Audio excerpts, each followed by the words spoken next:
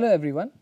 As we were discussing in the last lecture, let us today talk about the physical properties of cement or the commonly used tests that are used to characterize the cement.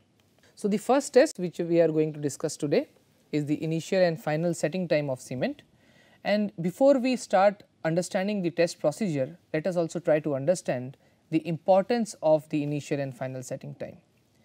So, how do we define the initial setting time? By now we know that when cement comes in contact with water, the hydration process starts and it is a time dependent process. So, with time the cement will start to become stiff, alright. So, if I want to use this cemented product for the construction, what do I need?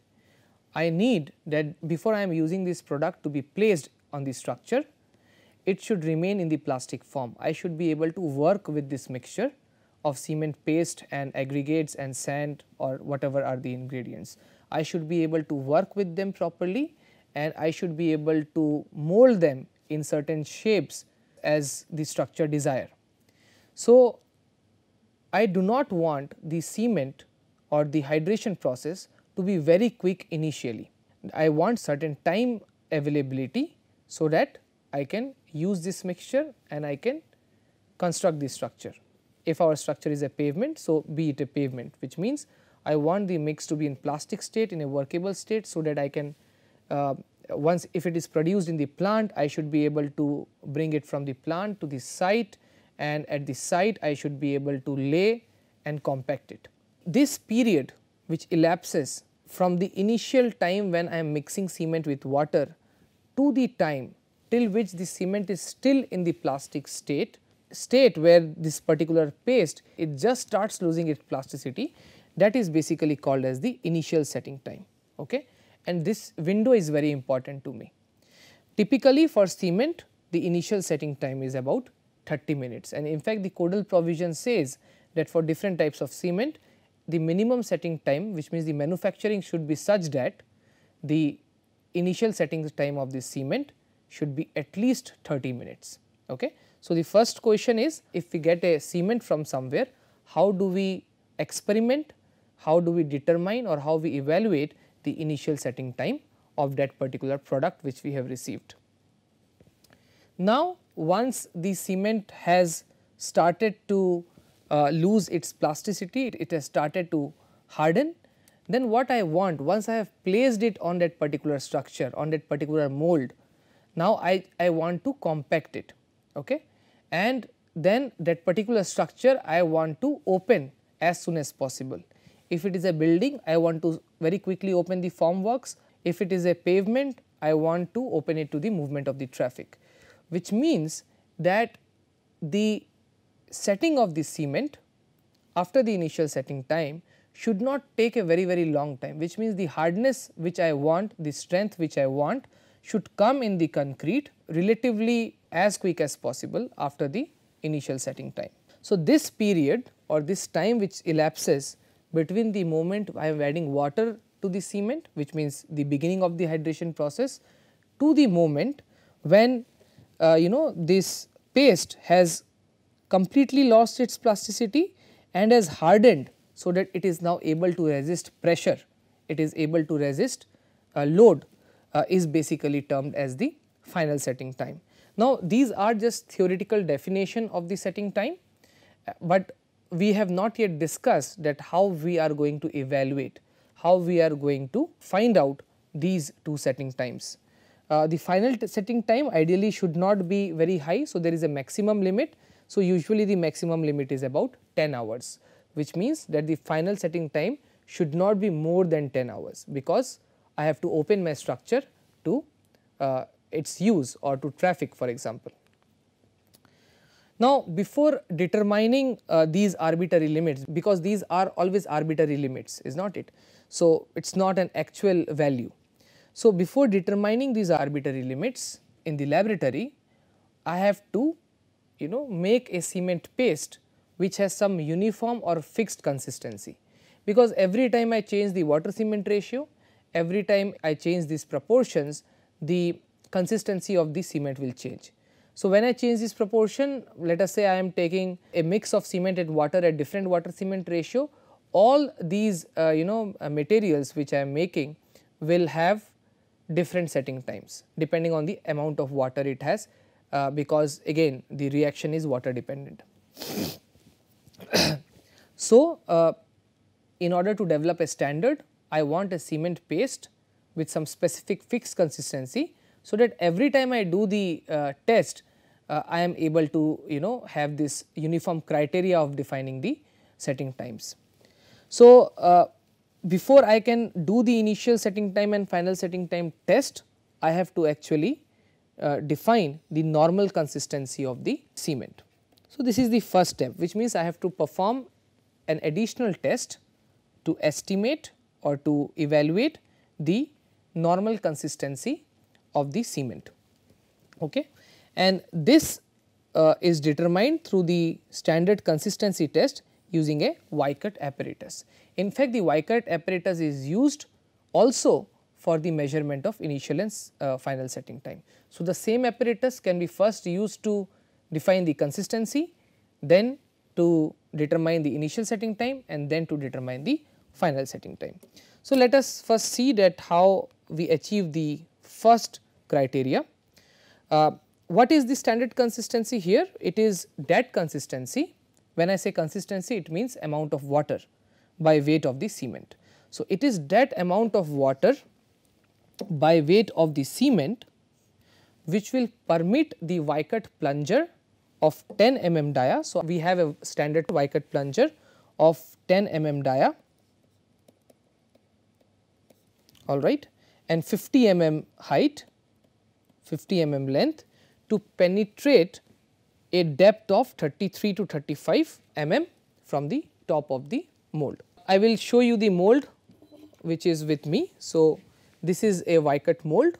In this test, what I do, I will take about 400 to 500 gram of cement. I will first mix with certain proportion of water. Usually that proportion is taken somewhere between 20 to 25% by weight of the cement. So, that is the first water content. So, let us say I take 25% water content or 22% water content by weight of the cement. So, I will mix the water with the cement, I will make a paste, and I will put this paste inside this Y-cut mold, all right. So, I will fill this mold with the cement paste, and then I will place this mold in the base of the Y-cuts apparatus. So, this is the Y-cut apparatus you can see, and this is a moving arm, or this is where we will actually give the penetration to the sample. So, we will put our needle here, which is that particular needle, that is the plunger of 10 mm. So, this 10 mm plunger I will attach here, all right, and then I will allow this plunger to move on the cement paste which I have just made, all right, and then I will see that what is the depth of the penetration, which can be read out using the scale which is here. Okay. So, using this scale I will read out what is the depth from the top to which it has penetrated. So, what I will do, I will make cement paste with different water content, and every time I will do the test. Okay. And after 2 or 3 runs, I will stop at that particular water content at which I get 33 to 35 mm of penetration from the top, and that particular water content will basically be used for the, or will be basically defined as the standard consistency for the source of cement I am testing. Okay. Now, in this particular test, we have to remember that we have added the water to the cement to the moment we have completed this test should be between 3 to 5 minutes. Otherwise, after coming in contact with water, the hydration process will start and the cement will start to become hard. Okay. So, we have to ensure that this test is also completed within the specified time period. Usually, this test is done at a standard temperature of 27 degrees Celsius, and we have to ensure that the room in which we are doing has a relative humidity of approximately 90%. Because I told you that it is a 10 mm plunger, this plunger I have in my hand. So, this is the 10 mm plunger here, which I will attach in the penetration needle, I will attach it, and then on the Y-cuts mold which is filled with cement paste, I will allow this plunger to penetrate. Okay. So, the weight of which we use for the penetration is 300 grams as is shown in this particular picture, and this is the standard dimension of the Vicat mold. It is not very important for us right now, the process in fact is more important.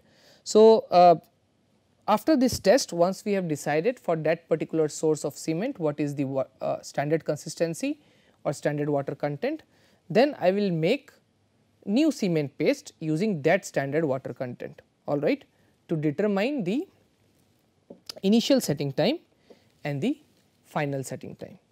Again we are using the same apparatus, that is the Vicat's apparatus. So, for the initial and final setting time, cement paste with standard consistency is prepared. I will tell you that what values we take to prepare the cement paste, alright. So, initial setting time in the test, it refers to the time. This is how we define the initial setting time using the Vicat's apparatus. It is the time elapsed from when water is added to the cement to when a needle of 1 square mm section fails to pierce 33 to 35 mm from the top of the mold. Okay. So, we will stop once that particular value is arrived at.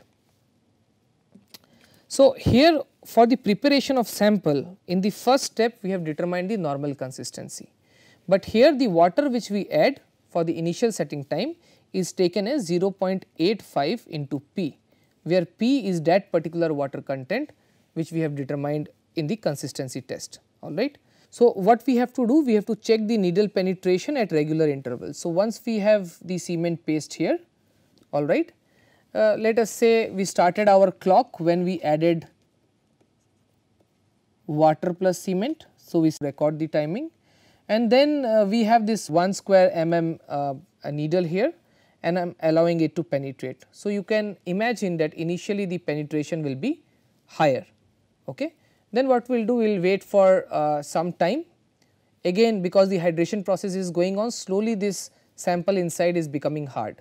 So, after some time we will do the test, again we will have some penetration, but this penetration will be lower than the first reading, and we will continue to take this reading at intermediate intervals until we arrive a situation where the needle is not able to penetrate 33 to 35 mm from the top of the mold. And remember here that this needle which we are talking about is not the same needle which we have used for the consistency test. This needle has a much smaller dia here which you see in my hand. So, this is the needle with 1 square mm cross sectional area here, and this needle we will put in the Vicat's penetration apparatus, we will attach it and then we will allow this needle to penetrate. Okay. So, and this is how we will determine the initial setting time.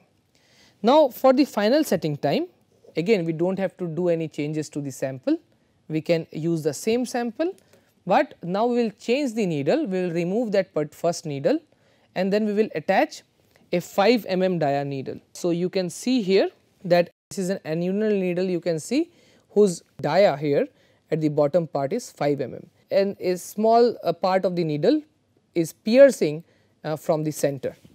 Okay. So, you will attach this, then what you will do, again at regular intervals you will check that when you put this needle and you allow it to penetrate, now after a certain period of time the cement paste will become sufficiently hard, which means it will start to take up load, it will not allow the needle to penetrate easily. Okay. And you are continuously monitoring the time since you added water to the cement.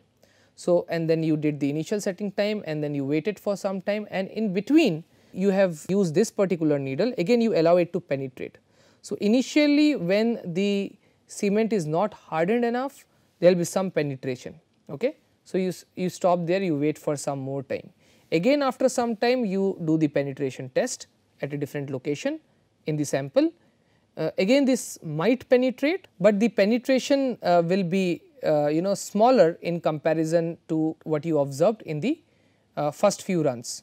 So, with time, as the cement paste becomes more hard, a time will come when you will penetrate this on the sample, you will observe that the impression of this edges is not there in that particular sample, only you will see the impression of the needle which is piercing out here. Okay. So, you will not see any impression of the circular edge, and that time, from the time you added the water to the cement, difference between that time becomes the final setting time of the cement. Okay. So, now let us proceed to the next experiment, which is the soundness test using the Le Chatelier test or apparatus. So, why are we doing this test again? This test is important to identify the presence of excessive amount of lime, magnesia or sulfates in the cement. Excessive amount of these ingredients in the cement are not desirable, because as I mentioned, the subsequent reactions may lead to production of some crystallized products which will increase the volume of the concrete, which will increase the susceptibility of the concrete to cracking and early failure, which is not desirable. Okay. Therefore, we have to perform some tests to identify whether the cement which we are going to use in the construction is basically has desirable properties such that these unwanted materials are not present in excess amount. So, again this is an indirect test where what we do, we see the extent of expansion on a standard prepared specimen. So, we have a mold here again. So, you can see that how this looks like. So, this dimension from here to here, it is 165 mm, all right, and then you can see we are able to see a gap between these two rods here. So, what we do in this particular test, we take about 100 gram cement, all right, and we mix it with 0.78 p water, 0.78 p water, where p is that particular water content which we obtained during the standard consistency test, all right. So, 0.78 of that particular value of p, we will mix it with cement, and then what we will do, we will take a glass plate and we will put this mold on this glass plate. We will fill that cement paste which we have just made, all right, and then after we fill it completely to the top, we will cover it from the top using another glass plate. In this particular glass plate, what we will do, we will put a 50 gram weight. So, this is a standard weight of 50 gram which we put on this, and you can tie this entire assembly using a thread, all right. And this assembly, now what you will do, you will put it in the water, you will submerge it in the water at a temperature of around 27 to 32 degrees Celsius, okay, for 24 hours. Now, after 24 hours, you will remove it from the water bath and you will measure the distance between these two arms. Okay. So, these two arms you will measure the distance, all right. So, you will record it. Then what you do, you record this particular gap between the two arms, let us say the reading is A, and then what I will do, I will again put this assembly inside the water bath or the container which I am using for immersing this sample. So, I will again put this sample here, all right, and then what I will do, I will start boiling this particular water. I will start first heating this water, I will bring it to its boiling point in about 25 to 30 minutes, and at the boiling point I will keep this particular mold immersed inside for almost 3 hours. So, this will be subjected to 3 hours of boiling. So, I will bring it to the boiling point in 25 to 30 minutes, then I will boil it for 3 hours. After the boiling is completed, then I will allow this to cool down. I will take out the assembly and I will remeasure the distance between the arms. Okay. So, what I expect here, that if the cement has excess quantity of those unwanted materials, then the volume expansion will take place and the gap will increase. Okay. So, what I will do, I will note this reading as B and I will just do B minus A. I have to ensure that this value of B minus A is not more than 10 mm, so as to avoid the presence of these unwanted ingredients in the particular cement. Okay. So, I hope again this particular test is clear to you, which is the soundness test. Now, let us discuss about the compressive strength test. So, usually if you talk about ordinary Portland cement, so we have OPC like OPC 33, OPC 43, OPC 53. So, these numbers which you see on the cement bag or that particular type of cement which you are using, this indicates the compressive strength of the cement material evaluated in a certain way after 28 days. Okay. But the codal provisions, they also mention about the minimum strength which the mortar made of that particular cement should have in 3 days, in 7 days and also in 28 days. Okay. But this particular value, it refers to the 28-day compressive strength. Okay. So, how do we perform this test? We will make a mortar using 1 part of cement and 3 part of standard sand. Okay. And this mortar we will prepare using a water content of P by 4 plus 3%, where P is the standard consistency value. Okay. So, P by 4, suppose if P is 24 let us say. So, the value will be 24 by 4 plus 3, which is 6 plus 3 9. Okay. So, 9% water you have to add, and this 9% should be by weight of the total solid, which means by weight of the cement plus weight of the sand. Okay.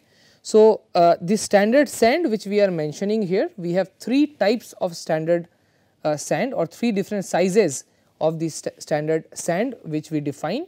So, we have to take sand of size ranging from 2 to 1 mm, we have to take sand with size ranging from 1 mm to 500 microns and then 500 microns to 90 microns. So, 3 types of sand we have to use. In this test what we do, we will take 200 gram of each of these sand, okay, and we will mix it with cement. So, how much cement? 1:3 should be the ratio. So, 200, total is 600 grams. So, cement should be 200 grams. So, 200 gram cement plus 600 gram sand taken equally from all the 3 sizes will be first added and mixed together, and then what we will do, we will add water of the required quantity, and what is that required quantity? P by 4 plus 3%. Okay, we will mix it and we will transfer this mix to an oiled mold of standard size. So, we have a cubical mold which you can see in my hand. So, this is the standard cubical mold and the size is 7.06 centimeter all the sides, okay. And then we will fill it basically with the mortar which we have prepared, and this mold will be basically placed on a vibrating machine. So, again here we have to remember that the mixing of water and the preparation of this, you know, and the mixing of water and then putting the sample inside the mold should be completed within 3 to 5 minutes, all right. So, I have a picture here to show. So, if you see that this is the vibrating machine and you will clamp your mold here, you will clamp your mold here and you will start the vibrating machine. So, vibration is usually given at about 1200 rpm, 1200 plus minus 400 rpms for 2 minutes. Okay. So, for 2 minutes you will give the vibration. After completing the vibration, you will remove this mold, okay, and the mold will appear to be like this which you see in the picture, okay. And then what you will do, you will keep the sample inside the mold for 24 hours and subject it to moist curing. So, the moist curing can be done at 90% relative humidity. If you are not able to maintain 90% relative humidity, you can use wet gunny bags basically. You can take gunny bag, put it in the water, take it out and put it over the sample. So, you can cover this sample with wet gunny bag for 24 hours, okay, and the temperature should be 27 plus minus 2 degrees Celsius. Then what you will do the next day after 24 hours is completed, you remove the gunny bag and then you unscrew this mold, okay, and you take out the mold. So, after you take out the mold, it will look something like this, which you see in my hand, okay, a small mold you will see, and this mold then you will keep inside water for conditioning. So, as I mentioned, the conditioning period should be 3 days, 7 days and 28 days, which means you will have to prepare multiple samples with the same proportion. So, a part of the sample you will keep for 3-day conditioning, a part 7-day, a part 28 days. Then after the period of conditioning is over, you will take out the sample, you will put it in a compressive testing machine, as you see here, you can see the sample placed here, and you will just do the test until the material fails, and you will record the load at failure. You know the cross sectional area of the top of the mold, you know the load at which it has failed. So, you can calculate the compressive strength as load divided by cross sectional area, okay. And this is how you get the compressive strength test, and you have to ensure that for that particular grade of cement, for example, if it OPC 53, then after 28 days the strength is 53 MPa, all right, and so on. Okay. Now, let us talk about the last test which we are interested to learn on cement, that is the fineness test. Again, why is fineness important? Because try to understand it in this way, that the surface area of the cement will control the amount of water which is required to wet the surface. Depending on the amount of water which is required, the hydration process will get affected and the rate of hydration will get affected. So, smaller is the size of the cement particle, you can try to imagine that faster will be the rate of the hydration, because you have now more surface area which is available for hydration per unit volume. So, when I say surface area, it is basically specific surface area, which means per unit volume or per unit mass what is the total surface area of that particular particle. So, larger surface area of cement, it leads to faster development of strength and is therefore a critical parameter. Therefore, we are interested to understand about this. Usually there are two ways of measuring the fineness of cement. One is a simple method which is not very commonly used, that is sieving through 90 microns. So, we have a 90 micron sieve, we will take about 200 gram of cement, we will sieve it through 90 micron sieve, okay, and we will see how much material is retained. Okay. So, the weight retained, it should not be more than 10% as per the available specification. So, this is more of an empirical way of understanding the fineness of the cement. A more rational way of measuring the specific surface area, which means surface area per unit weight, is using the Blaine's air permeability test, all right. So, unfortunately, I do not have the Blaine apparatus here with me. So, I will try to explain the process verbally to you. So, this is how a Blaine apparatus looks like. So, you see you have a U-tube manometer here. This is basically the permeability cell. So, you see you have a permeability cell something like this. Okay.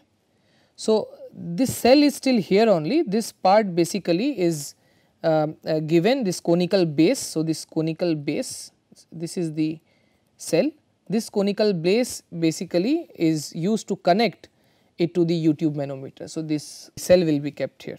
So, we have the permeability cell, this cell has again a standard dimension of 12.5 mm dia and 50 mm height. Okay. Then in this cell what we do, we will first use a perforated metal disc, which is a very small disc like this, and this perforation is 1 mm, okay, and this is used for the passage of air. So, we will put it here, so it will rest here. Then what we do, we will use a filter paper, we will typically use a number 40 Wattman filter paper, this is a standard filter paper again of the same dimension, and then we will put it over this, it will rest here, okay. And then we will add a calculated quantity of cement. I will tell you that how this quantity is calculated. So, let us say that we have calculated how much cement is required to be used. So, that amount of cement is basically filled in this particular cell, okay, and it is compacted using the plunger. So, this is the plunger which you see, okay. So, we will put it inside and then we will use a plunger to compact it, okay. So, we have to compact till the plunger comes in contact with the cell, which means the top of the plunger will look something like this. So, this part should come in contact with the top of the cell, till then we will compact it, okay. Then what we do, we will keep this particular cell having the cement sample here on the manometer using the rubber coupling. So, this black one is the rubber coupling here. Then we have an arrangement. So, this is the U-tube manometer which you see, it has a standard fluid inside it and we can maintain the pressure from here. So, we have an opening here, we have a stopper lid to open and close the pressure, and then we have a bulb to apply pressure here, alright. So, this is done using hand, okay.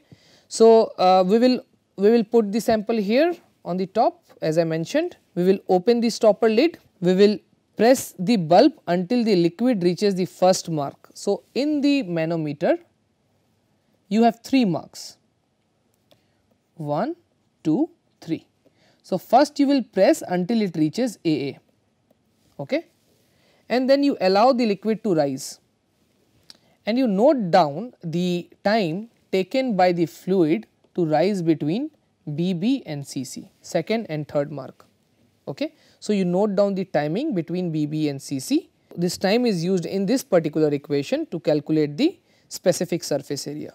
So, specific surface area is equal to K under root T, where T is that particular time and K is the calibrated constant of the apparatus. I will tell you again how we determine the value of K. So, K is determined using a cement of known specific surface area. So, let us say we have a standard cement whose specific surface area is known. I will, using this cement, I will repeat the same thing. First I will place this, I will take the cell, I will put the perforated disc, I will put the filter paper, I will fill it with this particular cement now, I will compact it as I did in the first case, okay. And then again I will put it in the manometer, do the same thing, see what is the time required in the standard cement to reach between BB and CC, okay. So, if I use the same equation K under root T, I know the specific surface area here because this is a standard cement, I know the time required because I have done the test, and using this I can determine the value of K, alright. So, this is how K is determined. Now, the question is, how do we know that what amount of cement is required in this particular experiment? So, what we have to do here, we will need mercury with us, we will need mercury. So, we will have this cell here, okay. In this cell we will put mercury to the top, okay. Then we will remove this entire mercury from the cell and we will take the weight of the mercury which is required to fill this cell to the top. So, weight of the mercury, I will note it down, okay. Let us say this is WA, okay. Then what I will do, I will again take the empty cell, okay. Okay, so in the next step what we will do, we will take, as I mentioned, we will take the weight of the mercury, we will remove the mercury, then we will take 2.8 gram cement, okay. Then we will fill this particular 2.8 gram cement here using the same process till the lower part of the plunger touches the top of this particular cell, we will compact it, then we will place a filter paper over it, okay. We will place a filter paper and the remaining part we will again fill with mercury, okay. So, this will be mercury, this will be cement here. What we will do then, we will remove this mercury again after filling the top we will take the weight of this particular mercury. So, let us say that is Wb. So, now you can see that Wa minus Wb will basically tell me that what amount of cement is filled here, is not it. So, if I want to calculate the volume of that particular cement, this will be equal to Wa minus Wb divided by the density of the cement, which is taken as 13.53 grams per cc. Okay. So, this is what is taken. Once we have the value of V, I can calculate the weight which is required. So, it is equal to rho into V into 1 minus E, where the density is 3.15, which is standard. V we have just calculated from this experiment, and E is the required porosity of the cement bed, and this value of porosity depends on the type of cement. For example, if it is OPC, the value ranges from 0.5 plus minus 0.005. All right. So, again for a different type of cement, this value will be different, and this is how we will determine the weight of the cement that is required. Okay. So, I hope that this experiment is clear to you, and now you understand that how the specific surface area will be calculated, and this specific surface area is again compared with the available specifications for different types of cement, and we have to assure that the value meets the desired criteria. With this, we will stop here today, and we have completed our discussion on some of the important properties of cement that has to be determined through laboratory investigation, and previously we have also discussed in detail about the production of cement, about the hydration products, about the different chemical reactions which leads to the production of calcium silicate hydrate gel and other products which sometimes may not be very desirable. We will continue our discussion in the next class, and thank you.